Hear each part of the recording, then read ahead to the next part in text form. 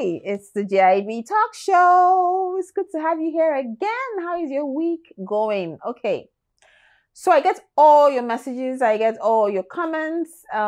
Continue to send in your comments, engage me. I will try to reach out to as many people as I can. All right, so it's a new episode. And what are we talking about today? We are talking about female friendships and older women.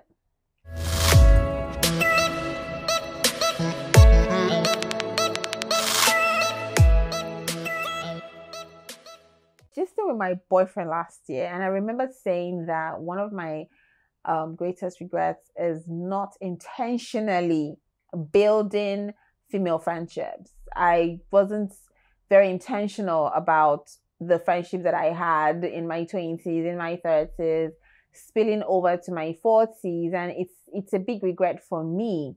Why? Because I have always, and I still believe that women are their strongest support system.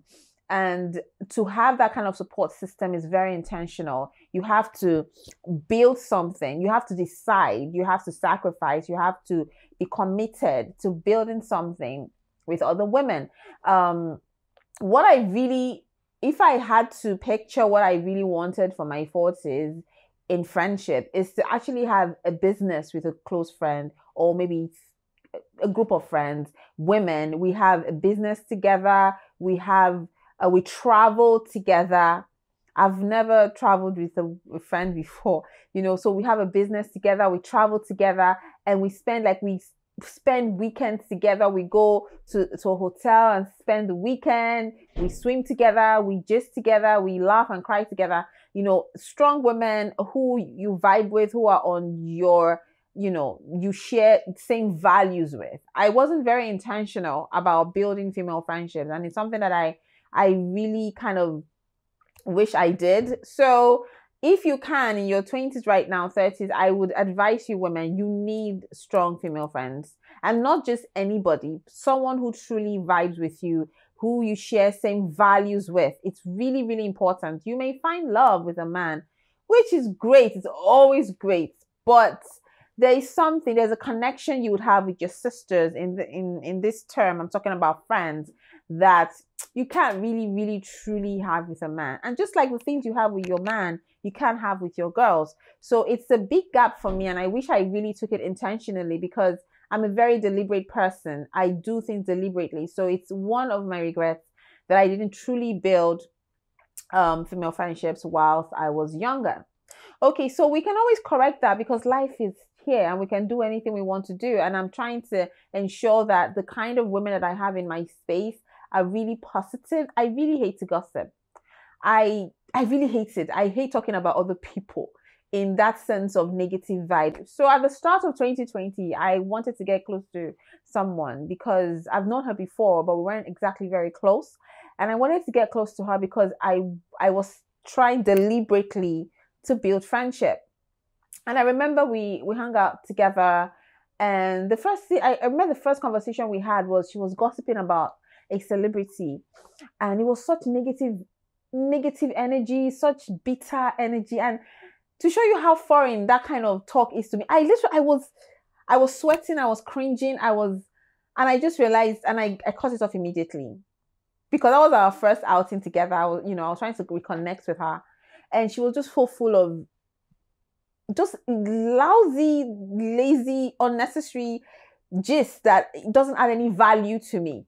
I really hate to talk about other women in that certain kind of bitterness. I don't care if the person is there or not. It's an energy that I don't allow into my space. So I cut her off. So I would advise that sometimes we think these things are harmless, empty gossip is harmless, but it says a lot about you. And it says a lot about how you want to be perceived in your own branding and your own persona. And I think you should actually be deliberate about ensuring that you don't have negative energy in your space, especially as an older woman, because you really do need to protect your peace. You need to protect your space.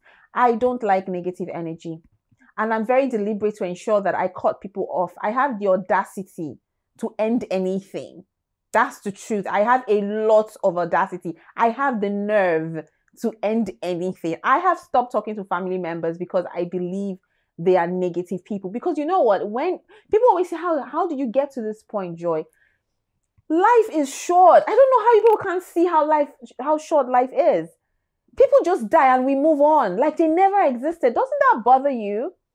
It bothers me. Like, I could just die right now and that's it. Okay, so my friends or people that I'm close to and family and my lover might cry, but they're going to move on. He's going to find somebody else to love eventually. My kids are going to smile again. You know, life will move on and that's it. So you are literally on your own in this life, no matter how many love you have from people.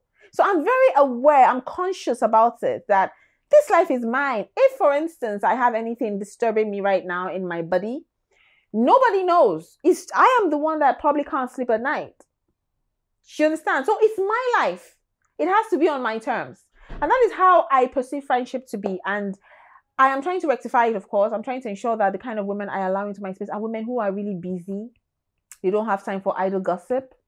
They really are into their business, into building, into structuring. So those are things because women are not very deliberate about friendship. They just allow anybody into their space. And that is why they're always offended when somebody ends a friendship. I have been that person. I called a friend one time and I told her why I was going to end a friendship with her. And people thought, and I mean, the people who heard it, like, they felt it was strange. Because we just allow any kind of person to exist within our space. You have a right to call people, call them out. I mean, when I say call out, not call them out in public, but call them and tell them, I want to end this friendship and this is why. It's not something that we're used to in this culture, but I guarantee you it is a healthy way to start to ensure that your space is protected. Okay, so you could start. I need you to sit down and have an overview of the people around you and start to think about the benefits that they bring into your life. Of course, it doesn't have to be selfish. It's not just what they give to you, it's also what you give back. Do you understand? So have that conversation with yourself, have that meeting with yourself and the people in your life. Just have it down, write it down, and you will see, I guarantee you that you'd realize there's so many people in your space that should not be there. And they take up so much time. And you know how time flies. 24 hours is like 2 hours. If you're a very busy person, 24 hours is not enough. And they take up all of your time. My mom had a friend once who would be on the phone for hours. And I knew she didn't really like the friendship or have any respect for the friendship. And I always told her, why don't you just cut it off and you could use your hours for something else? So I would like to encourage older women to start to be deliberate with the friends that they have in their lives. So you have to be very concerned about the quality of friendship you have. Have expectations. I know we always say, don't go into any relationship with any expectation, but sometimes, no, all the time actually. I think what we are trying to say when we talk about expectations is not expecting people to do for you what you should do for yourself. But when it comes to expectations on what you want from a friend, what are your expectations of a girlfriend, like a female friend? What are your expectations? We all have some kind of expectation that we want from female friends. It's okay to have those expectations, and it's okay to end a friendship when those expectations are not met. I know it's foreign culture to us, and we're not used to it, but you literally see that you have more hours to do more productive things when you shed, your space of people that exactly don't contribute anything to you. All right. So I want to know what you think about female friendships. I want to know all about your friendships with other women. Has it been productive? Have they been encouraging? And there's another thing while I round up. A lot of women find friendship only when it comes to sharing sorrow. Like when something bad happens to you, that is when you see that they are willing to cry with you. They're willing to make you, they grow better when it's a sorrowful situation, but they may not be able to celebrate you with your wins. It might be foreign to them. I used to know people who would, like, when they troll me, they would always send the messages for me to see, and then and then say, oh, this is horrible, Joy. This is horrible. I saw this on a blog. Oh, horrible. I'm like, okay. But then when you do all kinds of things, because I do all kinds of things that are great, they don't exactly, they're not exactly part of the tribe who would say, hey, congratulations, what am I going to do for you? Or buy you a gift to celebrate with you. So you need to, is that the kind of energy you want? I hate to bother about trolls. I don't want the energy. I hate sympathy. I hate pity. I just want to be great. So if that is not the kind of energy you want, then let them go. But if you are the kind of person who like sympathy, it's fine. We're all very different. I am just here to do great things, and I need women who are great. I want a friend who will be like, oh, Joy, that stuff they said about you, yeah, whatever. Okay, let's order something and eat. So what's the next thing you're doing? That's my girl.